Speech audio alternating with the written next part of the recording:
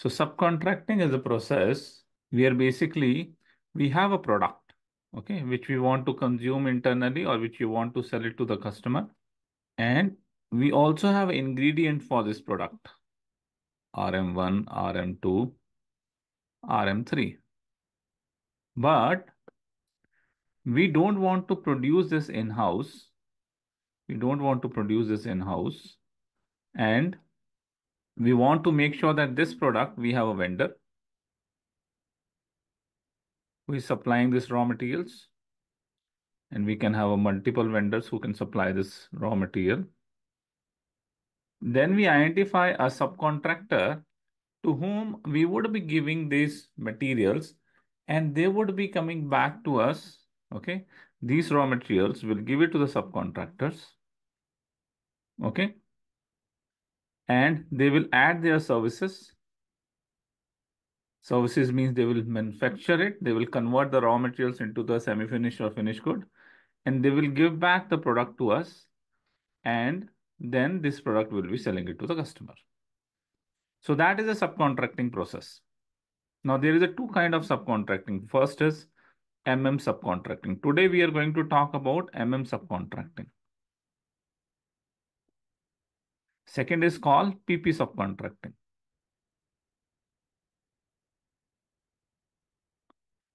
So in subcontracting, we give the raw materials and in return of the raw materials, we get another product. That is subcontracting. This is more famous way to do the subcontracting, where basically we give the raw materials and we get back the finished good. Okay, then we have a PP subcontracting. In PP subcontracting also the same thing happens, but in PP subcontracting, we have a list of operations.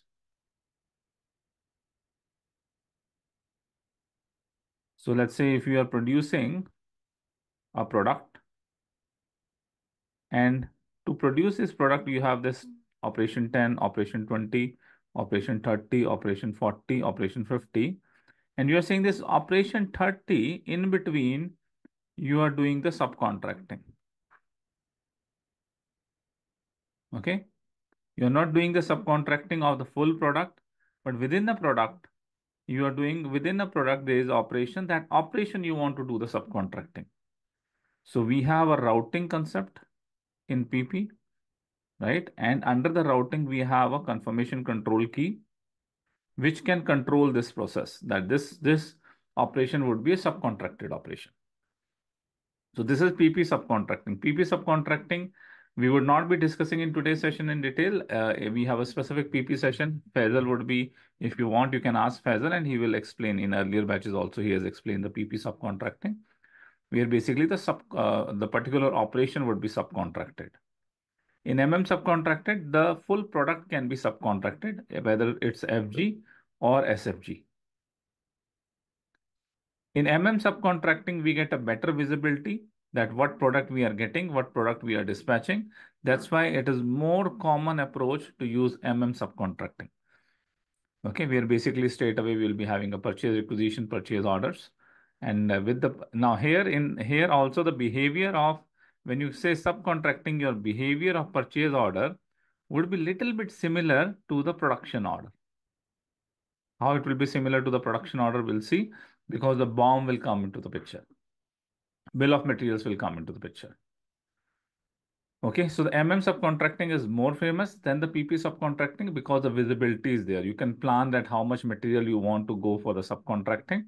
Okay, and what would the material you will be returning it. The more visibility is there in subcontracting. That's why wherever I have worked, 99% of the cases I have seen subcontracting. And that is the basic difference between two. subcontracting, we are subcontracting the full product. PP subcontracting, we are subcontracting a particular operations in the product. A quick difference between and PP subcontracting.